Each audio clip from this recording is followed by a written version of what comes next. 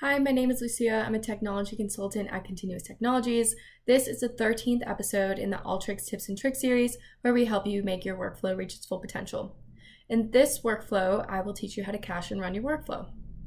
If you're connecting to a really large data source or your workflow is taking a really long time to run at certain parts, you're able to cache it, which will take a local copy of that data in that current instance, freeze it, and then after that, you can add any kind of changes you want to that portion of the workflow. So let's say I know I'm completely done with this portion of the workflow and everything after, I don't want to change anything. So if I cache it up to this point, it's going to pull this data source in, create a local copy of that, apply these changes, and then create a local copy of that. And then you'll see bubbles pop up around these. And I'm not able to edit anything between these tools or coming out, but after those tools, I can go through and edit.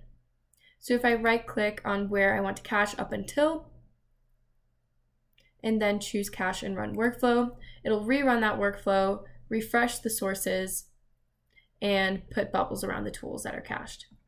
Now, something to note, if you cached in a certain instance and you're reading from a data source and that data source is then changed, you're going to need to refresh the connection and clear the cache if you want to get those changes. So this is taking the run in that certain instance.